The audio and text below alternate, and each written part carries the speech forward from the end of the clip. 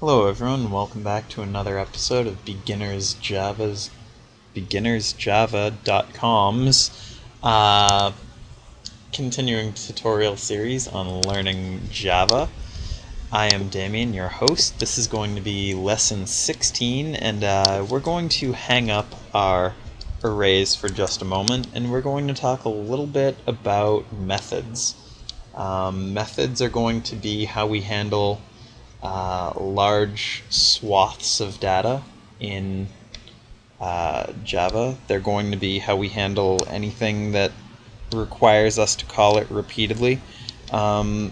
Typically, if you ever had a loop and the loop was doing, say, more than, 5 lines of code, and it was being done, more than 2-3 times, you'll probably want to toss it in a method.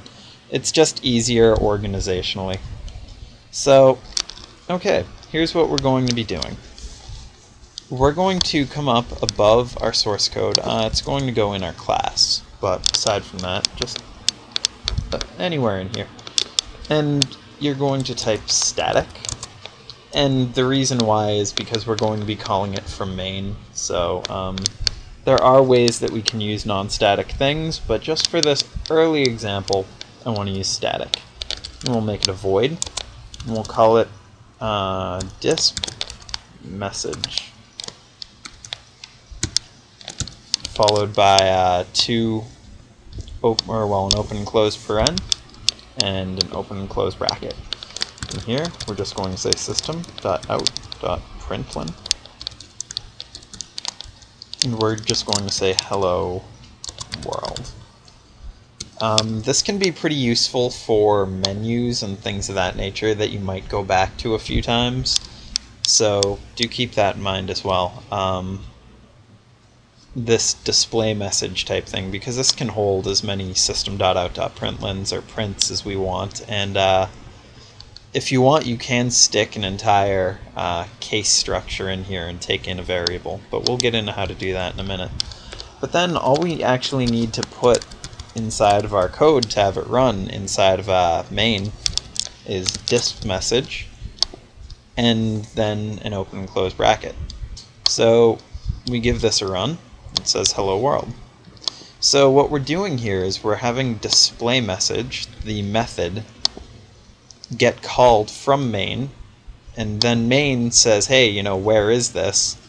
And since it was declared before we hit that point, it's able to find out where it was and run the contents as though it was normal code. Now, there's a lot of things that we can do with methods, and they're all pretty interesting. So I want to show you guys a couple of things, different return types and stuff like that. I do need just one moment to get a drink. I'll be right back. Okay, I'm sorry about that. So what we're going to do now is we're going to change a few things around about our thing, and I'll show you our method, not our thing, sorry, and I'll show you some more useful things that we can do with that. So let's assume that we have, let's say we just want to take the sum of two numbers that the user input. And let's say we want to loop this a few times. So let's say we have a simple loop. We'll say for int I equals 0, I is less than 2i plus plus. Okay, so what we're going to do here is we're going to, I'll define them out here. Int j equals 0, k equals 0. So in here we're going to say j equals, we'll do an output first, I suppose.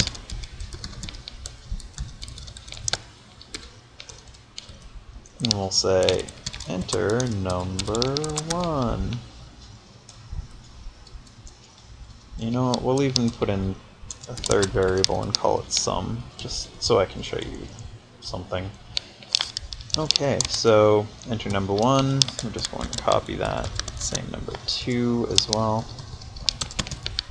And so we'll then say j equals input dot next int, and the same thing for k. K equals input dot next int. Alright, now we're going to change a couple of different things about this.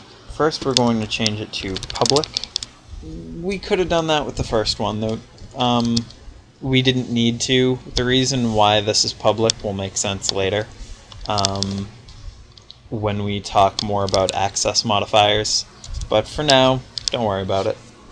I probably didn't even have to do that with this one. Or, well, I know I didn't. And we're just going to call this, you know what? Let's copy from the C++ videos and take in prod sum. And this is going to take in int x and int y. And so we'll have it, you know what, we'll have it return an int as well. So,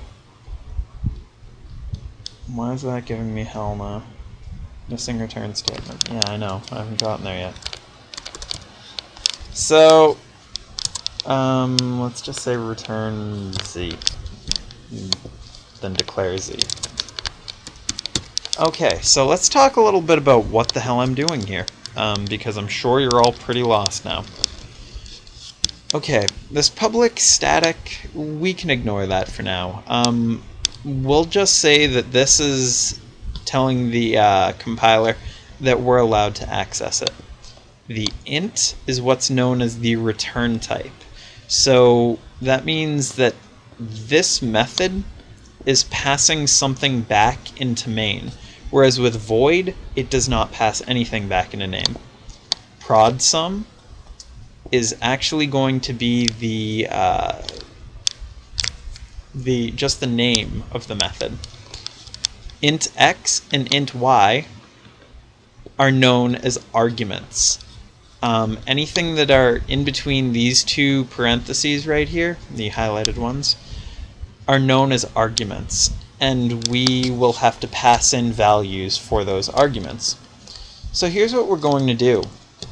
We're going to say system.out.println, and we're going to do x multiplied by y, and this is going to be the product of our numbers. And you know what, we'll even go one step further and say it. We'll say the product is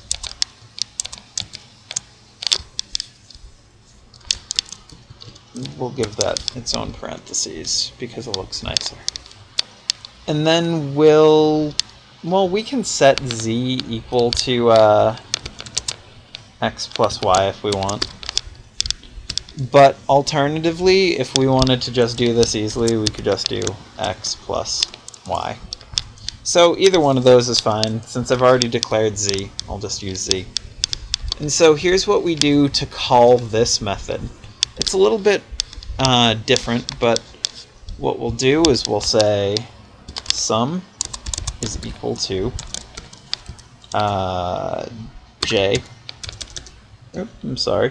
prod sum j comma k.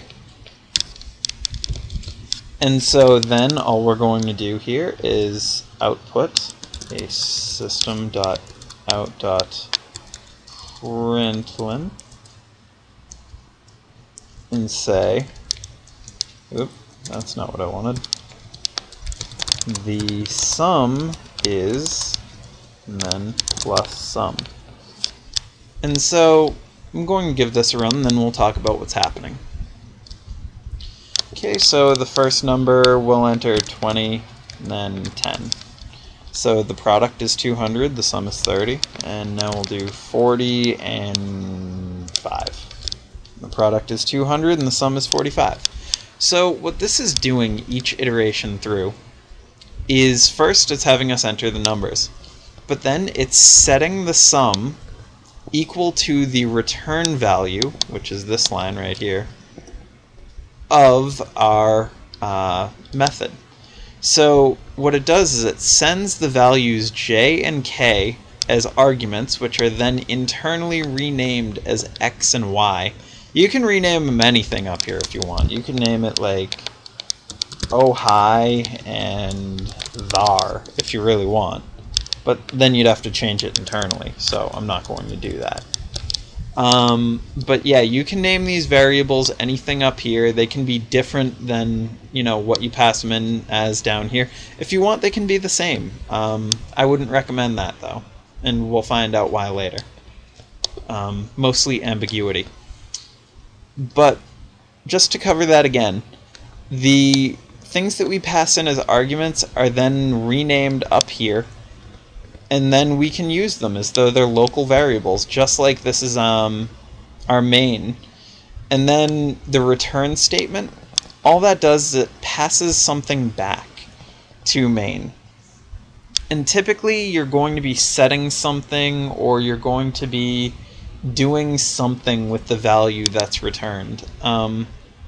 There are some cases where you might not be using it correctly or effectively, but generally speaking, this return statement means that you want something passed back. So we'll give that another run, and I want to check the time before I do this. Yeah, I've got a little bit. And I'm actually going to do it as a debugger, so that way we can see the variables as we step through. So okay, static and args, that's not stuff that we play around with yet. Okay, so input has been initialized, but we don't screw around with the contents of that because we don't need to.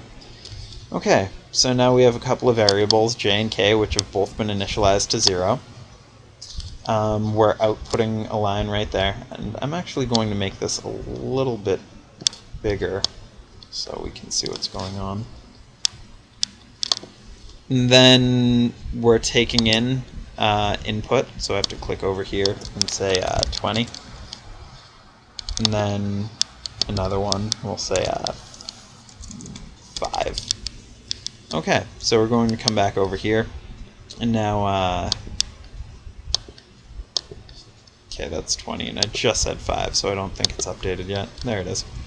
Okay, so k and j are now respectively 20 and 5. So what you're going to see when I hit this prod sum thing is it's actually going to, I think I might have to do step into. So I do that, and it comes up here straight into our method.